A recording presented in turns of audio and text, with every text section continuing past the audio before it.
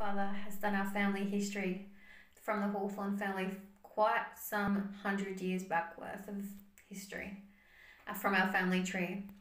It came up that John Hathorn was actually a part of the Salem witch trials. He went from England to Boston and was a judge in the Salem witch trials, which caused out a lot of witches that weren't even witches to die.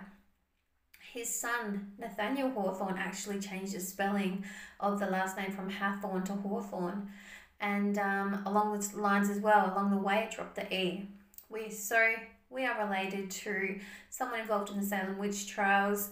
Our name was changed with the history because we didn't want to be, joined to this way of life and joined to the bad decisions that this John Hathorn actually made and put people to death. So I want to apologise for John Hathorn from a hundreds of years in the future descendant. Sorry that he put those people to death from a descendant. I am now a practicing witch in my own life.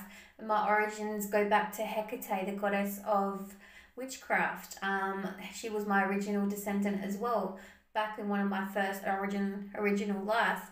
So it's funny that I descend from witchcraft and one of my descendants in my past, human, along my family tree line, actually put witches to death. So I apologise deeply from my heart to those families that were affected by John Hathorn, my ancestors' actions, and I apologise deeply.